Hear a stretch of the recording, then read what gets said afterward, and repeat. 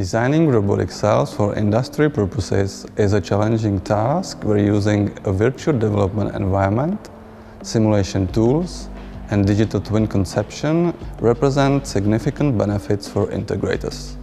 The most important advantage is that the software development can begin quite before installing the robots on the customer site. Further, we can analyze different scenarios and eliminate potential technical issues in time.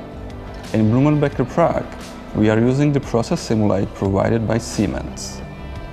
Nevertheless, the design is still a very complex process for robotic cells with multiple robots. Our Industrial Informatics department at the Czech Technical University in Prague has broad experience in designing optimization algorithms. We implemented a large variety of algorithms while paying particular attention to the production domain. In a project with Blumenbecker company, we cooperated on the optimization of robotic cells. One of the key performance indicators of each robotic cell is the cycle time. It defines how much time the robots need to produce one piece. Optimization of the robotic cell cycle time is not currently supported in the design tools like Process Simulate. Therefore, the designers of robotic cells count on the trial and error method, which is not productive. Another aspect of each robotic cell is energy consumption. This aspect is becoming more important since energy gets costly and green manufacturing is strongly accented nowadays. A weakness of the contemporary design of robotic cells is the use of the maximum speeds of robots for each point-to-point movement. The problem is that this strategy does not guarantee the optimal cycle time and it has very negative impact on the energy consumption of robots. The energy wasting can be huge considering the large energy consumption of robots for heavy payload. Our team has developed an algorithm capable of optimizing the entire robotic cell to minimize the production cycle time and reduce the overall energy consumption of robots. Our approach is based on an interplay between mathematical optimization and the digital twin of the robotic cell created by the designer.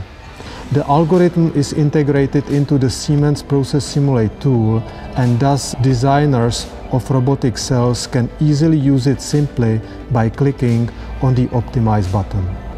The algorithm developed by the university team allows us to optimize robots' movements and thus achieve maximal efficiency of our customer solutions.